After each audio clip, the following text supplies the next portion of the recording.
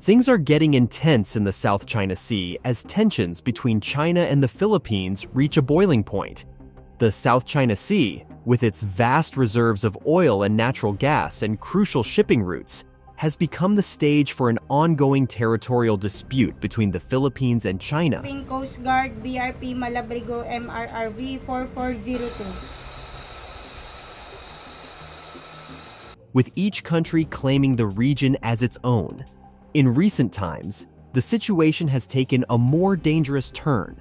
Join us as we explore the dynamic landscape of this conflict and the recent developments that have brought it to the forefront of international attention, and the implications it holds for the future of the South China Sea and the rest of the world.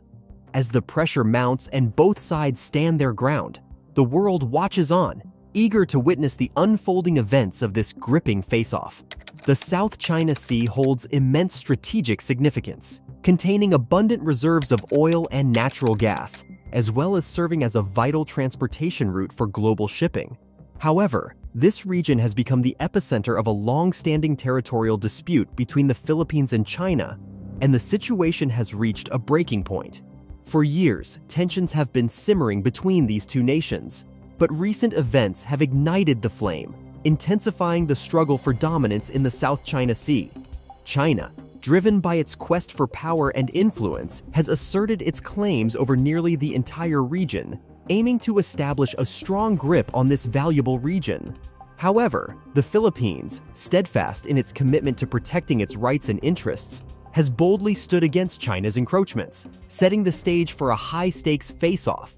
Despite being smaller and having less firepower, the Philippine Navy displayed incredible courage and determination in the face of its enemies. They were unwavering in their mission to protect their nation's interests, regardless of the risks involved. And despite all odds, they emerged victorious, sending a powerful message to China and the world. But hold on, the battle may be won, but the war for control over the South China Sea is far from over. The Philippines, though a small nation, has proven that its navy is a force to be reckoned with. As tensions continue to escalate in the South China Sea, the world will be eagerly watching to see how this epic struggle unfolds. The Philippine Coast Guard, PCG, has reported an intense encounter between two of its ships and the Chinese Navy in the disputed South China Sea. The incident happened at a location known as the Second Thomas Shoal, which has been a constant source of tension between the Philippines and China.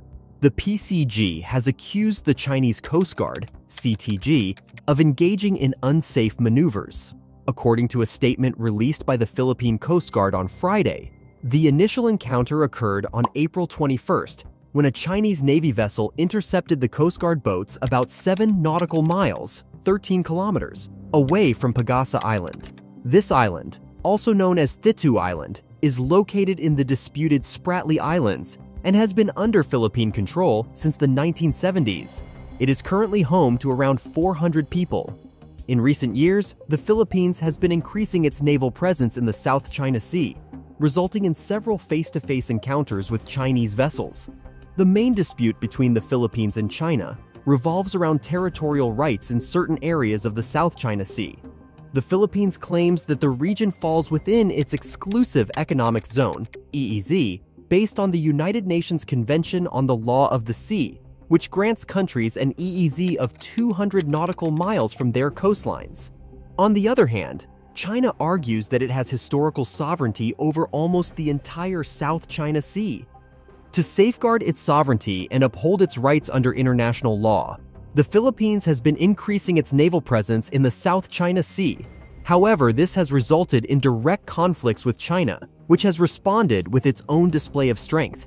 The Philippine Coast Guard, PCG, recently reported a confrontation with a Chinese corvette, where the Chinese vessel demanded the PCG ships to leave, warning of potential trouble if they didn't comply. The PCG ships, on the other hand, stood their ground, asserting their right to conduct operations in the territorial sea of Pagasa Island. They also requested the Chinese Navy to depart. A similar incident occurred near Second Thomas Shoal, also known as Ayungin Shoal, a couple of days later. According to the PCG, 2 Chinese Coast Guard, CCG ships intercepted the PTG ships using aggressive tactics. One of the CCG ships performed dangerous maneuvers at a perilously close distance of only 46 meters. This proximity posed a significant threat to the safety and security of the Philippine vessel and its crew. Additionally, the second CCDG ship closely monitored the movements of the other PCG ship from a distance of about 640 meters. China firmly asserts its control over almost the entire South China Sea, ignoring an international court ruling that favored the Philippines. The court found that China's claim lacked historical evidence and also discovered that China's actions violated several articles of the United Nations Convention on the Law of the Sea, UNCLOS, which pertain to safety and navigation at sea. These violations became apparent after the events at Scarborough Shoal in 2012. Lau Morris, a senior fellow for foreign policy and national security at the Asia Society Policy Institute Center for China Analysis, confirmed these findings. Despite the 2016 verdict, China has continued to expand its military outposts and deploy fishing fleets, maritime militia, and Coast Guard in order to maintain its claim over the South China Sea. The Philippine Coast Guard, PCG, recently reported that during their week-long patrol of the shoals and surrounding features in the West Philippine Sea, they encountered over 100 alleged Chinese maritime militia vessels. This ongoing dispute extends beyond China and the Philippines, as other countries such as Vietnam, Malaysia, Brunei, and Taiwan also assert their claims in the South China Sea. In a separate incident, the Philippines accused China of using a powerful laser against one of its vessels during a resupply mission at 2nd Thomas Shoal. The complaint was filed, highlighting the location of the shoal, which is approximately 195 kilometers, 121 miles, northwest of the Philippine province of Palawan in the disputed Spratly Islands. It is noteworthy that the Philippine soldiers stationed there reside on a deteriorated vessel from the Second World War called the Sierra Madre, deliberately grounded there in 1999 to strengthen the Philippines' claim to the island chain. Moreover, Chinese Coast Guard patrols have engaged intense altercations with Vietnamese vessels near crucial Vietnamese gas and oil fields. Similarly, tensions have been escalating with Malaysia's Kasawari Gas Development Project. The Asia Maritime Transparency Initiative has reported on these developments. This ongoing territorial dispute between the Philippines and China has the potential to escalate into a larger conflict.